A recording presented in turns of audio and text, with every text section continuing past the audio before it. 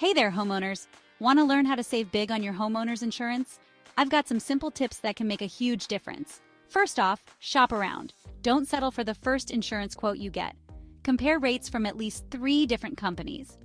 You'd be surprised at how much you can save with a little research. Next, consider bundling your policies.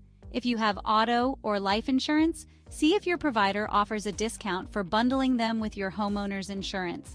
It's an easy way to cut costs without sacrificing coverage. Now let's talk about your home's security. Installing smoke detectors, burglar alarms, and deadbolt locks can lower your premiums. Some insurers even offer discounts for these safety features. It's a win-win. Raising your deductible is another great way to save. By increasing your deductible, you'll lower your monthly premium. Just make sure you have enough savings to cover the deductible in case of a claim. Don't forget to ask about discounts. Many insurers offer savings for things like being claims-free, being a non-smoker, or even being a loyal customer. It never hurts to ask.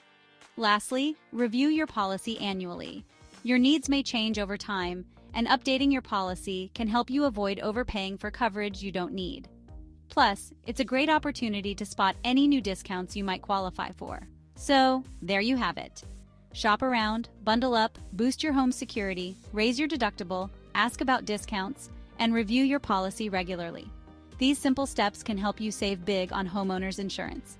Thanks for watching and happy saving.